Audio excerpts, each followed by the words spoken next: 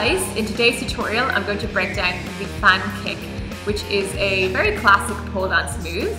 It's really beautiful to incorporate into your dancing around the pole, and yeah, it also builds a lot of strength and active flexibility, which is another reason why I love it and why I still use it in my choreography today.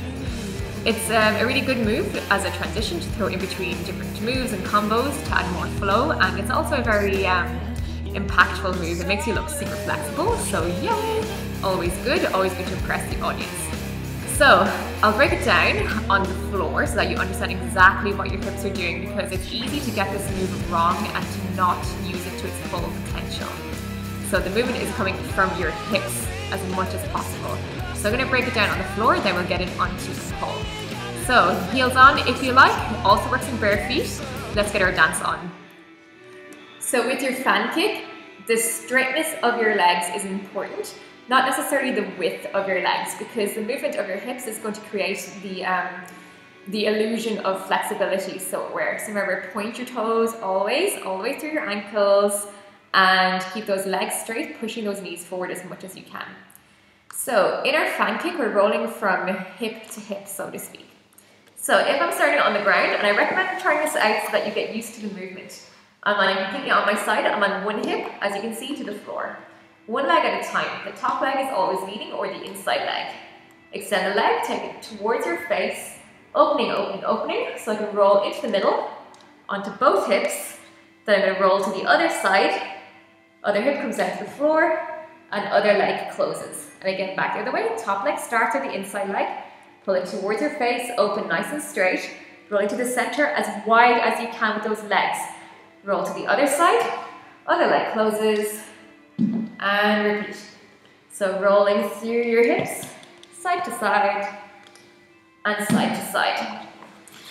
So important to keep that in mind. You want to keep your legs open as much as possible in this move, for the illusion of flexibility, as much as you can, and rolling through your hips as much as possible. The more you can move them, the bigger the move is going to look.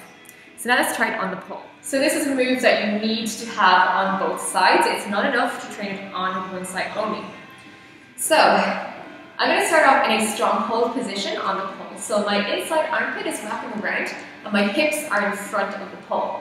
Fingers can come wrapped around, keeping that elbow around the pole, armpit grip. Second hand on top, about head level. So I'm pulling my shoulders back and down. As we talked about in previous tutorials, it's very important to use your shoulders, pulling them down all the time.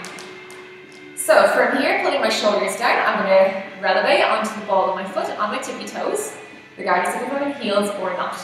So my hips are in front of the pole, and I'm going to start with that inside leg that I talked about. That is starting the movement. Inside leg is coming up, and I'm rolling my legs to the middle, hips open nice and wide, and rolling to the other side. Both feet down, and turn on the spot. So this can be pretty tricky if you're a beginner to do it super slow and deadlifting, as I demonstrated just there. You can use a little bit of momentum if you so wish. Of course, try to use as much core strength and as much shoulder strength as possible, so that you build strength every time you do this move. So let me demonstrate one more time, a little bit faster so you can see what's happening. Remember, you don't have to deadlift unless you're super strong, and if you are super strong, then why not deadlift? If you're a beginner, don't worry about that right now. Inside armpit around, pulling both shoulders back and down my spine. Inside leg, the one that's closest to the pole is starting to move. I'm reaching away from the pole, so I can start to bring that leg up and over. Both hips open to the middle, close, and down. On the other side, hip in front of the pole, inside arm wraps around in my armpit. Second hand on top, shoulders pull down. Inside leg is pulling away from the pole, so we can create that double rainbow effect with the legs. Leg comes away towards my face, to the center, and up and over. So using momentum in this move, let me go back to the original side, setting my grip up, pulling my shoulders down. So I can use a little tiny bit of momentum. Remember, you never want to jump or throw yourself at the pole, just a little bit of a gentle swing, and keeping that hip in against the pole so I don't bash myself against it. That can be pretty painful. You can also bash the side of your boob, which you don't want. So remember, pulling it away from the pole so that I can turn to the inside.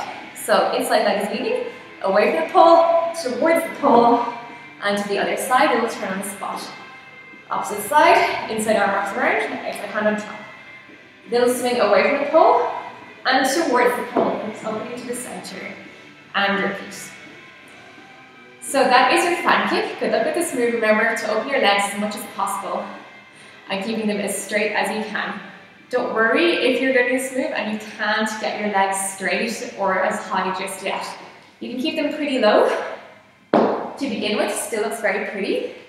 And if you're not able to get them straight yet, that takes quad strength. It's okay to do this move with bent legs as you're learning it. Obviously, it changes the move and it looks very different, but that's okay to try until you get used to it. But do try with straight legs, pretty low to begin with, and you can make it higher the more core strength, hip and quad strength that you get. So good luck with your practicing, and remember to incorporate it into your spin combo so it becomes part of your dancing and not just a standalone trick once you've got it. So good luck guys, remember to check out our website, irishpoledanceacademy.com, for more tutorials and also information about our classes as well as private lessons, which are also available over Skype for those of you who are not in Ireland. So see you soon, have fun dancing!